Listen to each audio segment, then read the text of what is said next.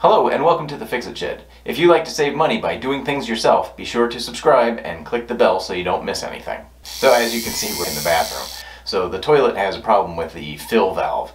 So the valve itself doesn't seem to shut off properly. It goes down to a very small trickle but continues to fill. So as you can see, it has filled up above the float, so the valve is not shutting off. So the valve also tends to whistle or screech when it's filling up. You can take these apart and clean them, but I picked up a FluidMaster replacement valve and it was $8, so I'm just going to replace it. So the valve that I bought was the FluidMaster 400A, not a sponsor, but let's check out what's in the box. Inside the box, you should find the fill valve assembly, the refill tube, a packet containing the refill clip and lock nut, and the instructions. First, we want to turn off the water. And we're going to flush to empty the tank.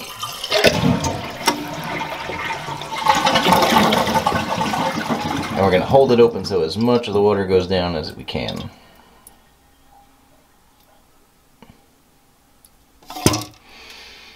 Okay, now the rest of it we're going to have to sponge out.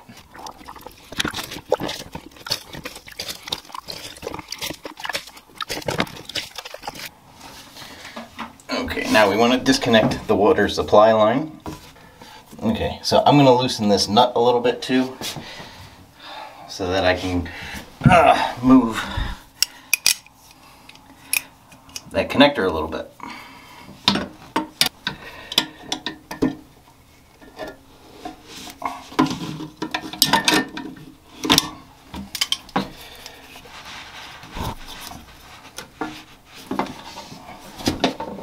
Alright, now I can loosen the supply line.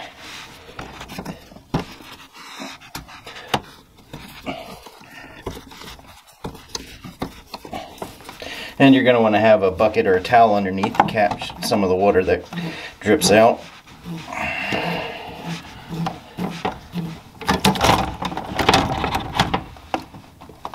Okay, and then we're going to remove this nut. And the rest of the water is going to drain out of the tank.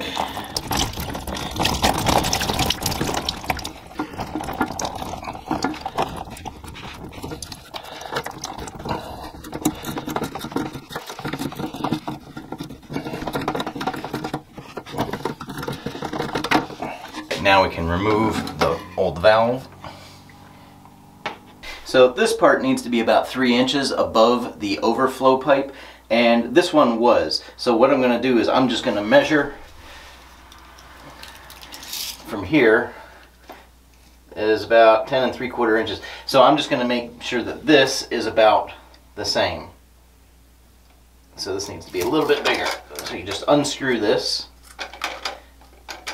A little bit, let's see. And now that's 10 3/4. So these should be just about the same when I install that into the tank. This is the refill port, so we're going to attach this hose to the refill port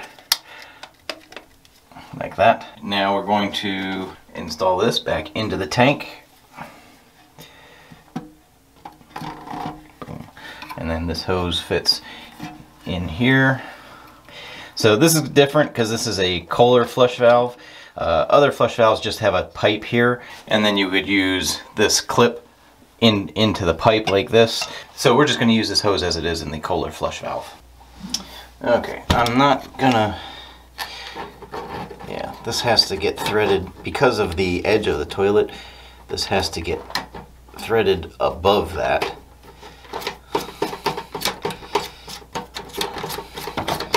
So, and then I'm not gonna tighten it down because I need to be able to get the supply line on too. Okay. There you go. Attach the supply line. You could put some of the plumbers, that white plumber's tape on the threads, but I've never found it to be necessary for this.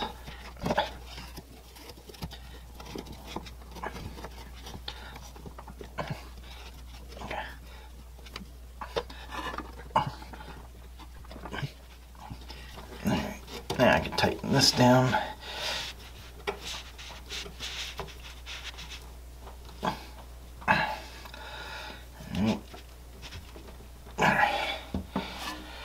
Now turn the water back on. Alright, and you want to check for leaks. Everything feels nice and dry. The water level needs to be about a ½ inch below the overflow edge. And it looks like it is just about a ½ inch, so I'm going to leave it alone. If you needed to raise or lower the water level, you could turn this knob and that would adjust the level of the water. So then you just want to flush it, make sure everything works as it should, make sure the water returns to the proper level, make sure there aren't any leaks. So if you got something out of this video, please be sure to give it a thumbs up. Thanks for watching. Take care.